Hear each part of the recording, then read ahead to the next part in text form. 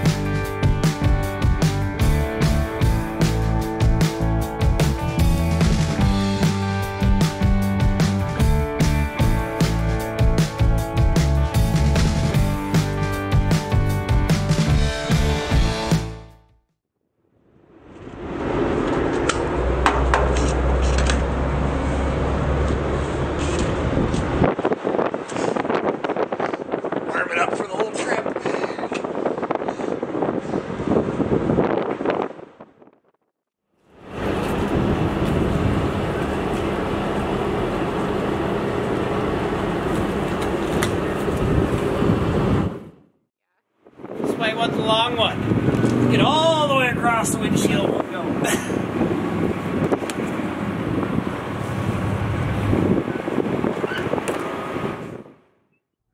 hit it whenever, and I can always edit out whatever. Okay. Well, then I can go. Take that out. Oh my gosh. Little teeth. Right? This is what I live with. Yeah. Well. So, we just got done with our first fuel stop at Cadott, Wisconsin. Now we're continuing on to our stop for the night. We checked the fuel mileage of the truck for the first time. Surprisingly, got out of there for less than $100. Got 12.7 according to what the dash is saying, but I was doing the math from home down to here for the gallons I put in. It's showing 12.4, which is pretty surprising because the old truck had been averaging about 11.3, give or take some. So to be hopefully a mile a gallon up on that would be pretty good. That was running a steady 65, so now we're going to run 70 the rest of the way tonight and see how much it changes and whether or not the little bit of time saver is worth how much extra fuel it's going to cost. We'll decide to, we're going to make sure we got some cheese curds made in Wisconsin, a good snack to have on the road, and away we go.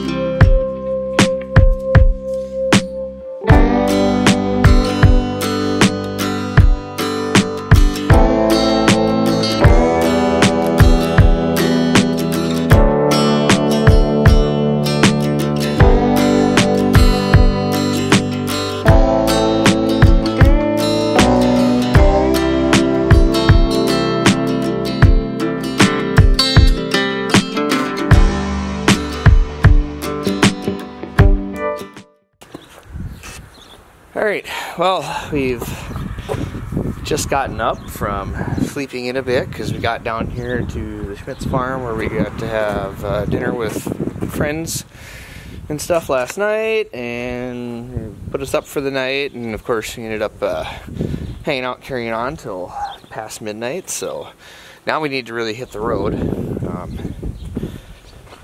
Got about another 8 hours today, fingers crossed, because Chicago, you never know, I can always add an hour if not two.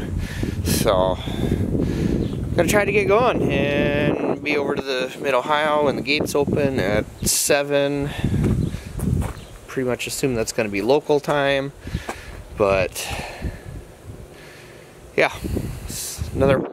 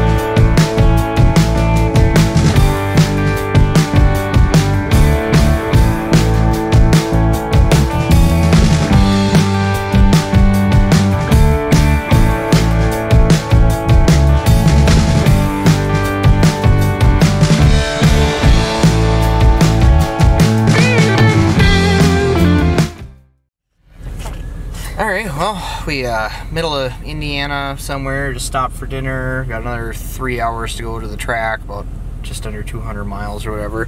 Pulled into this little nowhere town to stop at the old train station. Super cool building inside, burger was good. Kind of neat little spot, and we're like half a mile off of US 30. It's good food.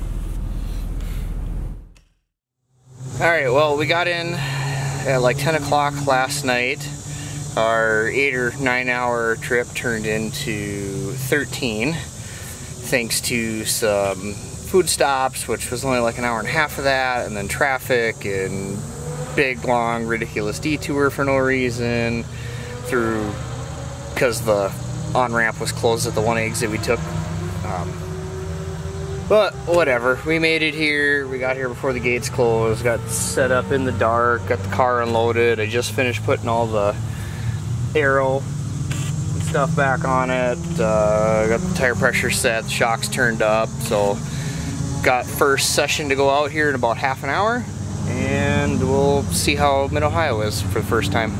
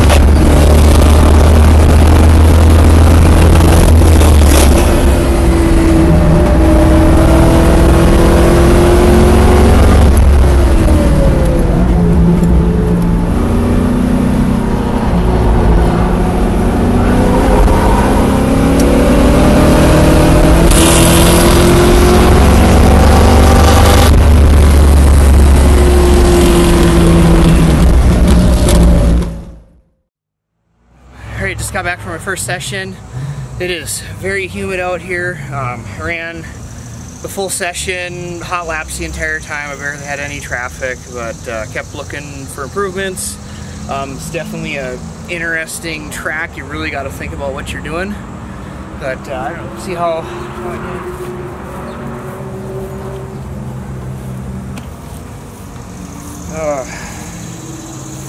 I don't know how I did to anybody else, but lap times. Okay, I did a 141.87 with an optimal of 141.65. That's pretty tight. Usually I'm a lot further apart on those, but there's still places to improve. I know the turn 2 hairpin, it's that one I tried to run a line that I'd seen online, and it was better for me to just stay wide and carry speed through it, I saw. So there's that. I know definitely coming into China Beach, the big braking zone, like I've been being real easy going into there. I feel like I got 5, 6, 7, 8 okay. There's definitely room in 11 and in the carousel, but we got 2 more sessions today. I assume it's only gonna get hotter, so we'll see what happens. But overall, pretty good for my first time on track here.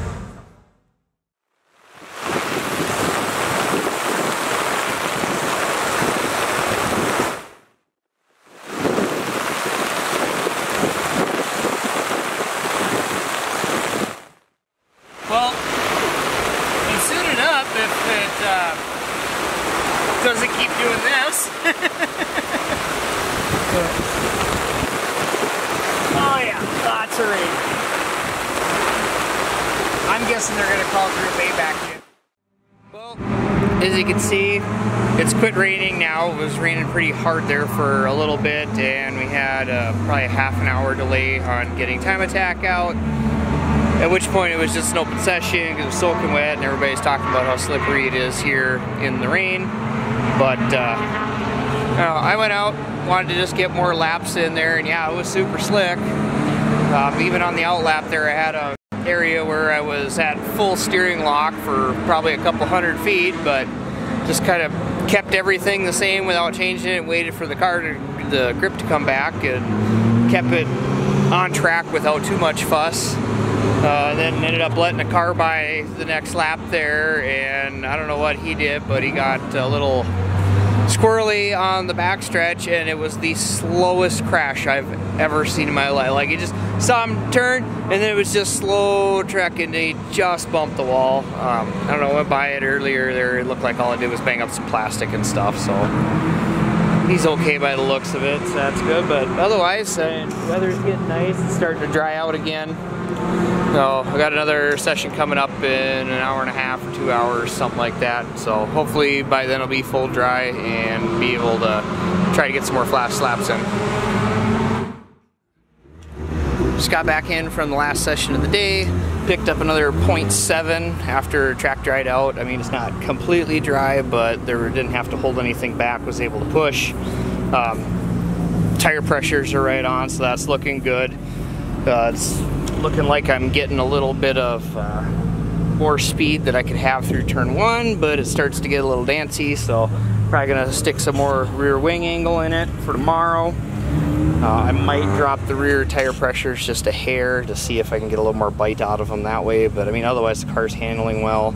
I am bottoming out the splitter between 8 coming off of the hill and 8 and going into 9, so I'll probably end up adding a little bit of compression to the front to try to take care of that, but then I'll have to stay off the curbs because otherwise I set it up a little soft today for being able to ride some curbing. But I think if I try to carry any more speed through over 8 and into 9 there, I'm smashing the splitter. So things to look at for tomorrow morning. And this is the first lap of GLTC Race 1.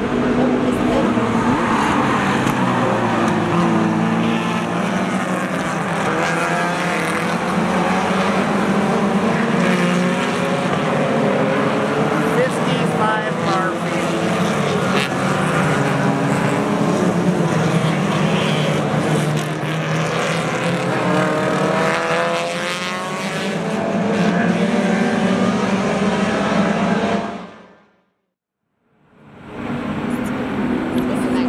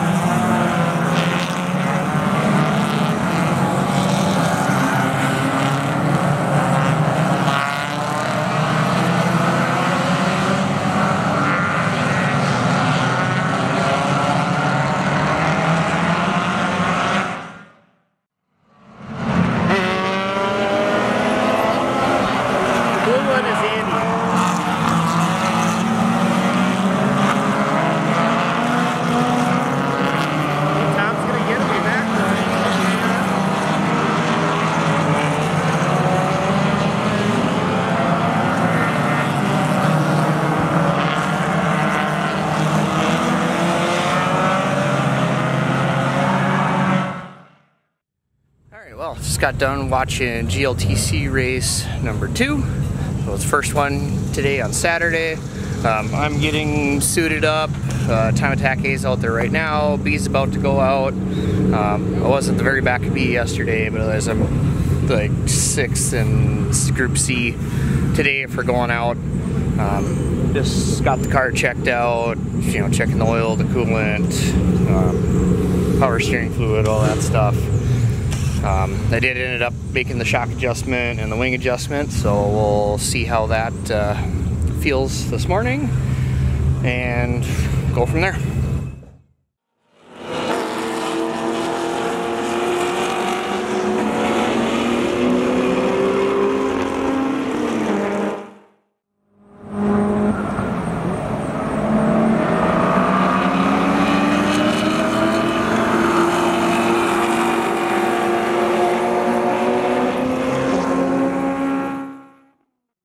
Got in from first morning session, went out with the adjustments there. The car felt great.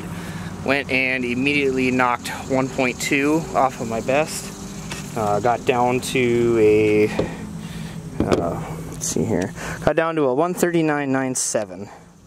And it definitely felt like there was way more speed to be had in turn 1 and turn 11 and even some in turn 9 yet. So car's feeling great. Might make a little bit more adjustment or just leave it as it is for the next session. Where they get hotter, I don't know, they'll actually be a little faster, but maybe just work on trying to make some changes as far as the car feel. That way this evening when it starts cooling down or tomorrow morning session, we got a good chance of going quite a bit faster.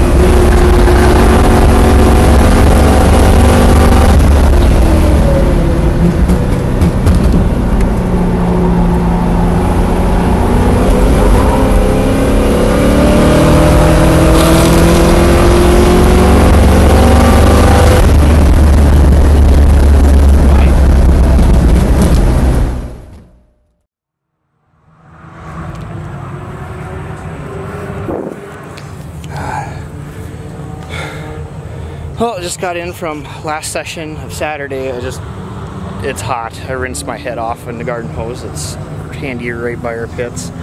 But I tried to give it 5 hot laps. I could get a few tenths ahead through turns 1 and 2, and then the car just would not turn in 4 and 5. And tire's too hot. The engine was the hottest it's been all weekend by 5-6 degrees. I think it's too hot to do anything. And it appears that I've toasted these tires now. I only had one of these before, but now I'm getting it pulling there in multiple places. But yeah, even more down there. But they're pretty well used up. I mean, it was about this number of events last year when the tires were toast, but I've done way more hot laps this year thanks to the suspension mods. Makes the tires last a lot longer. So got a new set of tires up there on the trailer. They'll be going on in the morning, and hopefully with some cooler temps we'll be able to finally cut another few tenths or even a second off at the time. Would be awesome, but we'll see what we get tomorrow.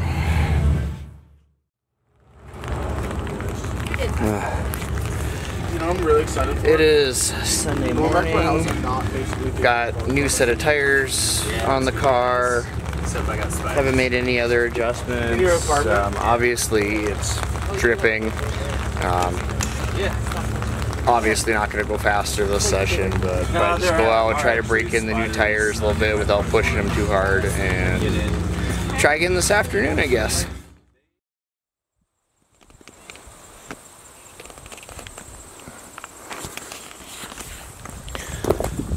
Oh, made it home.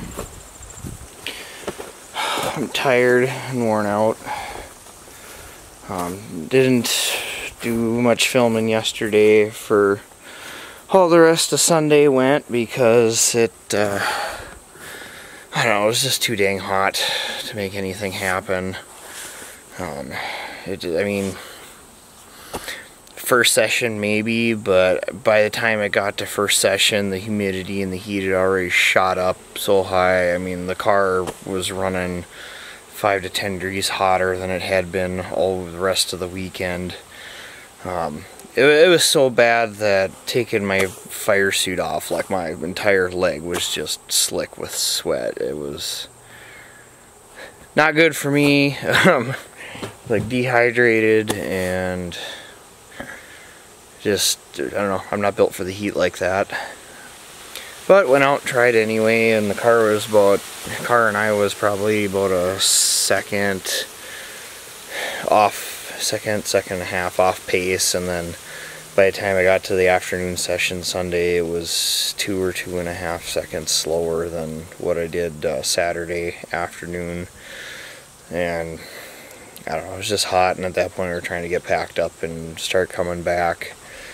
It is now Monday at like 5 p.m. Finally made it home. We left the track at about 2:45 yesterday. Drove a few hours, stopped and had dinner with some friends on the way home, and then drove another 5 hours to stop off at the farm again and try to get some sleep, and that was about all I had in me anyway to keep driving. It was already 12:30, 1 o'clock in the morning by that point in time. Caught a couple hours of sleep and then finished making the trip back today. I don't know, this is a shorter trip than going to Colorado, but it sure seems like it was longer. But I mean, the whole weekend was just hot and humid, and I'm not built for that kind of stuff. Car did good though. Car's still in one piece. Tried out even with the new tires there on Sunday. It didn't happen for trying to go any faster. So I don't know. It's just, yeah, it is what it is. I still had a good weekend. It was fun for the first time. I don't know. I still kind of feel, I don't know. I'm not sure about the Mid Ohio as far as the track. It's definitely technical. You got to think ahead a lot. The elevation change, all that stuff. Like, it should be fun, but I felt like I just had to think about it too hard for it to like truly fall in as a fun factor, but I mean, definitely had a good time driving it. It was nice to try a new track this year. But I don't know, I'm home, I'm tired, I'm gonna unpack all this stuff. It's nice that I got 5 weeks before the next event, which will be Proving Grounds at Brainerd, so that'll be a nice close one. And if I have time to do some things to the car, great. If not, I mean, I got a bunch of stuff around the house here I need to get done too in that meantime. So, yeah, I guess that's all I got.